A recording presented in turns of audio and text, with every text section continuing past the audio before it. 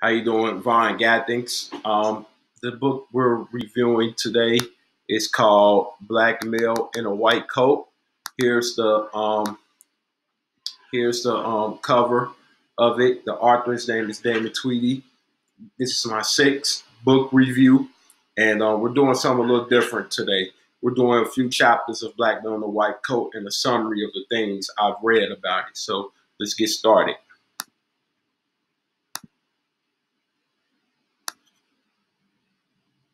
So a little bit about the author. Here's the author right here. His name is Damon Woody. He's assistant professor at Duke University, and he has a very interesting story. He was a former Division I basketball player. He went to med school. I think he went to University of Maryland. He went to one of the University of Maryland schools, not the University of Maryland. So he's coming from the suburban experience. He's coming from a school, a lesser named school, and he's studying at Duke University for med school in this book. And he's talking about all these challenges and all these things he sees. And it's so interesting, so fascinating, and it's tragic in a way, talking about the outcry of public health in inner city communities among Black people. So very fascinating book. I really recommend you all to read it. And hopefully what I share with you makes you want to read the book a little bit more. So Damon talks about this concept of being an academic casualty. And what he means by that is, at times he goes through what we call imposter syndrome, where you don't feel like you belong somewhere, even though you do everything to get there. You don't feel like you belong.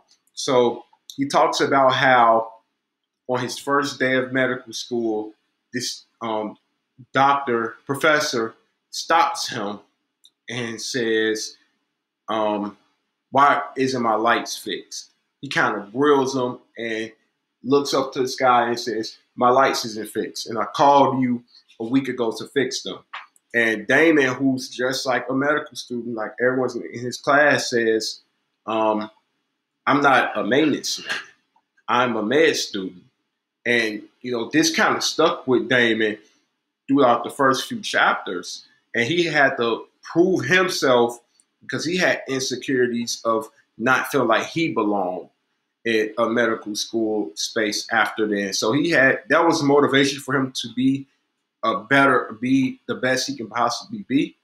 But that happens to us a lot. We're in spaces where it's not a lot of Blacks, not a lot of allies, not a lot of people who will help you or are supportive of you in that journey, despite their race, ethnicity, or gender. It gets like that. And Damon, he observed so many Blacks who had to repeat medical school because they were underprepared, because their school didn't have the resources that an Ivy League school has, or an private school has, or some other international school has. So that's just something he dealt with at the beginning of his med school journey. So then I want to talk about the chapter about Black women's health, because that really meant a lot. So there was a young lady named Leslie who comes in a facility, comes in the ER, and Leslie's 19 years old, looks like she was just tired, raggedy clothes, thin hair was falling out, and he asked Leslie, "Are you pregnant?" She said, "I don't know," and comes to find out she is pregnant. She's bleeding in her private areas, and they don't know how the bleeding starts. They don't know where it comes from. It's just a really tragic situation. So, as a doctor, Damon asks, "Hey, have you done any drugs? Have you drank in the last 24 to 48 hours?" And the young lady says, "No, I've done none of that. Everything you're saying, I'm saying no to." But a more senior doctor, older white lady, comes in and just straight up asks the young lady, "Have you done crack cocaine?" And the young lady breaks down, starts crying, and said, "Yes, I have. I done it 2 days ago." And kind of find out the baby that was delivered, she dies. Um, and this girl's just breaking down in a hospital crying. And this other doctor proposes to the senior doctor. The doctor name was Carla, a younger lady. She says maybe this young lady does not need to have kids anymore. We should recommend her to get her tubes tied, and she shouldn't have kids because she delivered a dead baby. And the first thing Damon thinks about is this idea of sterilization that has happened among black women. So, like in California around 1997, 1997, Damon said that a lot of black women were paid to be sterilized because they felt like they were delivering these quote unquote crack babies. They didn't have the money, so they took the money, and it's pretty much an act of exploitation. And then, there were other cases like in North Carolina, South Carolina, where women were forced to take sterilization shots where they won't have kids anymore, or they were locked up and sterilized in certain states because they were using drugs while they're having kids. Now,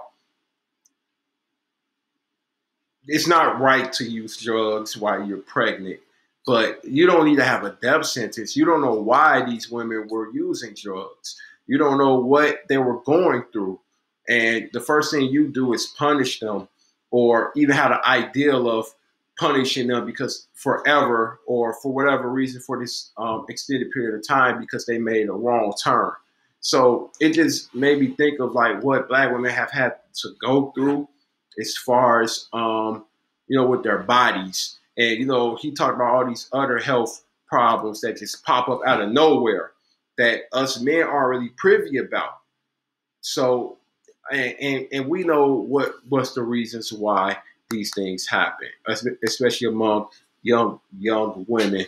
Lack of two-parent households, that cause maybe like teenage pregnancy, or no oversight, lack of jobs, lack of access to real skills to get a good paying job with health insurance. The guy just like walks out on them and leaves them alone. So we don't know what type of impact that has on them mentally, but it was way too much and it was way too tragic. So let's just move on to the conversation he had about charity care. And with charity care, he talked about how Medicare was just not enough. And, how many people were not on health care, did not have any health insurance, 25 million to be exact, right now in America, around 25 to 27 million. And 26,000 die each year because if they don't have health care, and health care is too costly. So, so he talks about these hospitals that they'll take Medicare, but they have low quality health insurance, and it's pretty much given to black people or poor people, people who are not making a lot of money. So he also talked about hypertension, and he had an experience of hypertension even within himself, that he found his blood pressure was higher than normal. But 50% of blacks have hypertension. Well, it's 50% more common in blacks versus whites, and it's more aggressive in blacks, and it leads to things like strokes, kidney failures, heart attacks, diabetes, all these different things that he was talking about in his book. It's just so sad. Some of the cases of the people who entered the hospital, some of them died just because their blood pressure was just through the roof, or their diet, or they had diabetes or kidney failure. And Dr. Woody said that his research when he read in medical school, it came from these hypertension cases come from American racism. It started with slavery, and the things that American slaves had to endure, and it was passed down to their children who were victims of the Reconstruction era, and then of the Jim Crow era, and then of the Jim Crow era, and then you have mass incarceration, the war on drugs. So when you have all these public health crises, lack of jobs, hiring discriminations, all these different things that happen in our communities, police violence, it causes stress, and stress raises your blood pressure. And then 75% of blacks have hypertension before the age of 55. So we need to monitor. We need to monitor our blood pressure, man. But it's so hard to because of the things that happen in our communities. And it's just fascinating to read about that.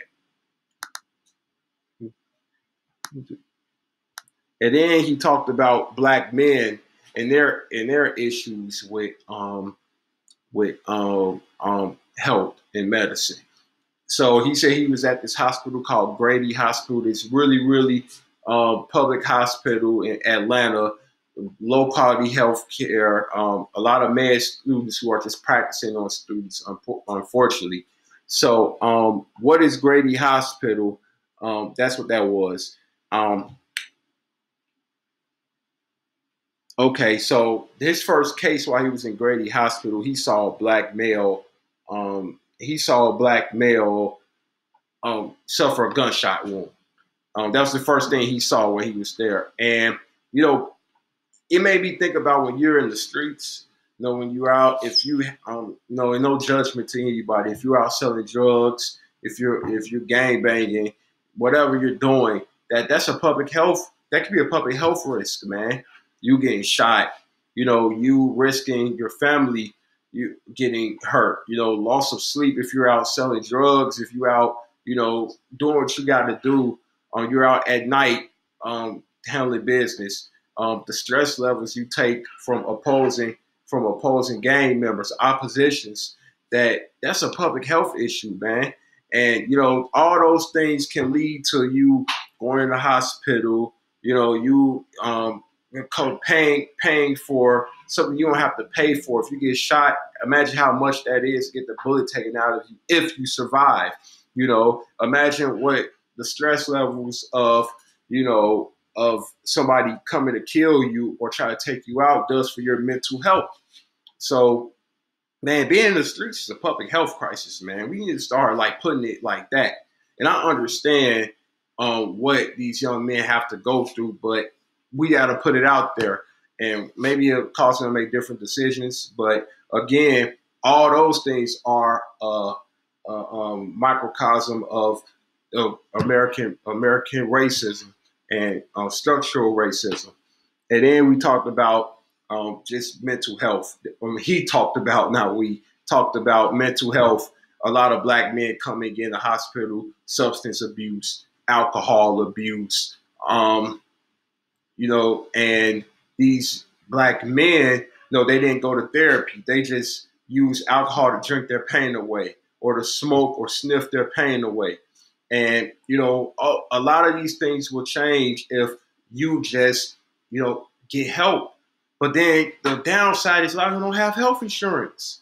A lot of them don't have jobs. So what do you do with these people? They're just casualties, walking casualties, man. And then, of course, black men, we got to be better with domestic violence. He said he saw a case where there was these two guys fighting over this woman who was strung out on drugs. She stabbed one of the guys with a crack cocaine needle, and he was in the hospital. They had to make sure he was okay. But he hit the woman, he beat on the woman, and all this stuff, this hypermasculinity, this tension, is a public health issue. So in closing, I'm talking to black men, black women, whatever you identify as. Systematic racism is a public health crisis, and almost everything we do ties back to health. Everything we go through, but let's be victors instead of victims by going to the doctor, using resources, taking care of one another, and watching our biases. you know, instead of and not judging each other. So this is me, Javon Gathings. I'm out. Thank you.